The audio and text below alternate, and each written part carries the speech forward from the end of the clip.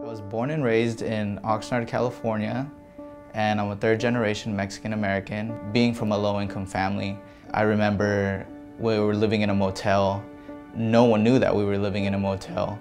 I would go to Bubbling Springs Park, and I would sit under a tree for 2 hours, 2.5 hours, having negative feelings about just kind of what I was going through. So one day I literally woke up and I recall laying in bed for an hour just reflecting on everything that I was going through at the time. And I just knew that this is not how I was going to live the rest of my life.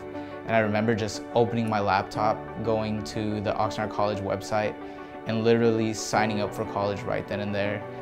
One of the most impressive things about Manuel is the degree in which he's overcome tremendous barriers in his life. He really has this tremendous potential for resilience in that he has a goal and he doesn't let anything get in his way.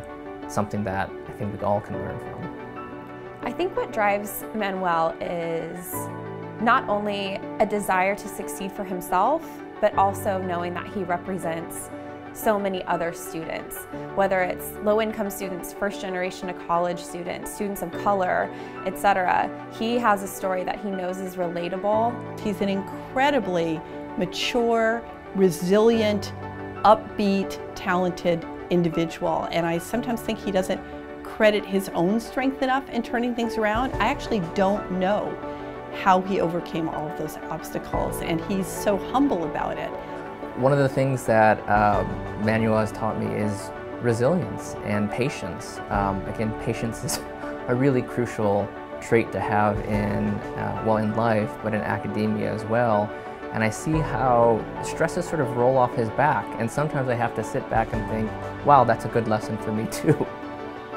I first met Manuel when he applied to a National Cancer Institute funded summer program. By the end of that 8-week period, Manuel had developed a conference presentation that he then delivered in the fall at a national conference that really only faculty and grad students present at. I think one of the highlights from an academic perspective is he published a first author peer-reviewed paper in Health Psychology, which is the top behavioral medicine academic journal in the world, where many faculty would like to get published. The fact that he did this as an undergrad is just truly amazing.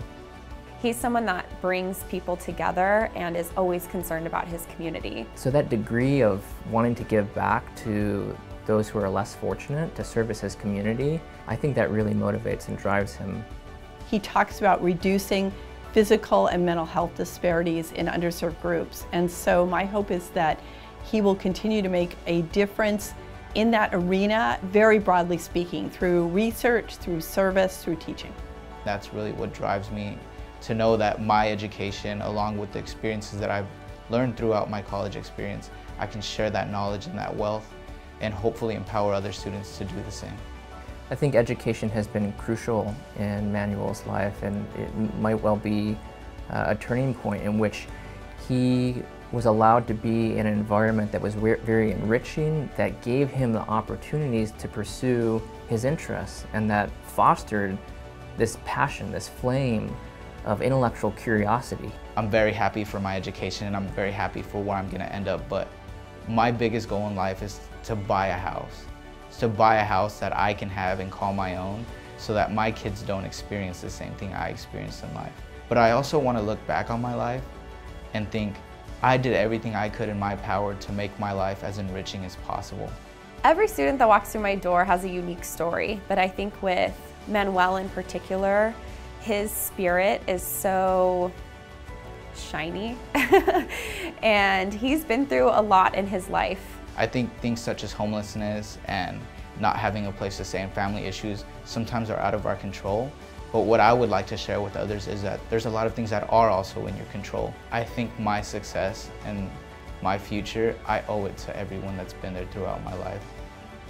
Manuel, on behalf of San Diego State University, congratulations on receiving the prestigious Razi Award.